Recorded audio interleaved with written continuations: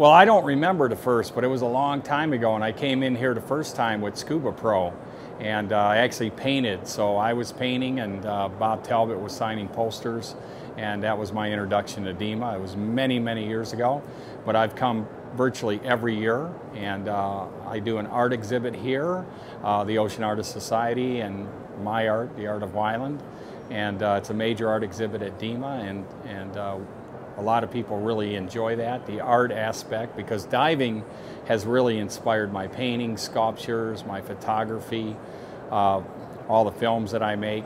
And so now we've organized a group of artists, painters, sculptors, filmmakers, and photographers, and we're Artists United for the Ocean. But DEMA's been a great inspiration, and diving really elevated my art to a whole new level.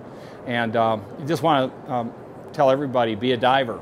It's the greatest thing, it's the greatest sport on earth. You can actually fly underwater.